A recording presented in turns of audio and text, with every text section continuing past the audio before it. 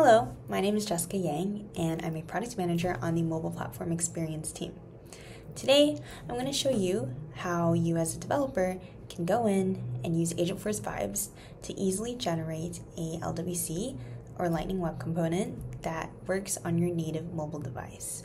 So users don't want to have a desktop experience on their mobile device.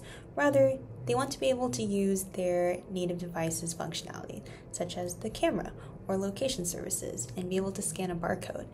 And now, it's easier than ever as you can connect to our Model Context Protocol server or MCP server and access our mobile tools that'll be able to provide all the knowledge for you to easily generate your LWC.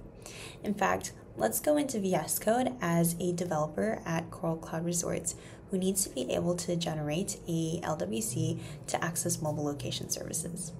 Now I'm in my VS Code environment and looking at my Coral Cloud project.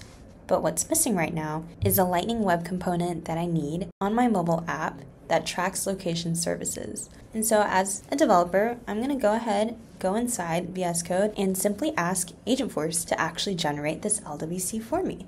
And you can see it here happening right now on the screen that Agentforce is going in and generating new files for me to actually create this LWC. On the right-hand side, you see all the new code that it's generating, and on the left-hand side, it shows the original file. And sometimes here, the original file is blank because it's generating a completely new file. Agentforce is smart. It knows the correct tools to call from our DXMCP server in order to generate our mobile location services LWC. So I no longer have to understand mobile development and how to create this on my own because Agentforce is able to do it for me.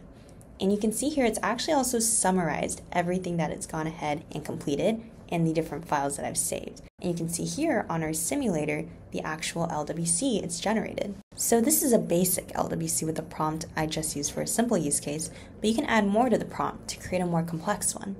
And great, looks like we now have an LWC that is able to be used for mobile location services. All we had to do was deploy it to our org and it shows up within our application. And so if you have any questions, please feel free to post on the Agentforce Vibes Developer Trailblazer community. And here are some resources on the video right now where you can get started with the DXMCP servers and use these tools today. Thanks so much for tuning into this quick take.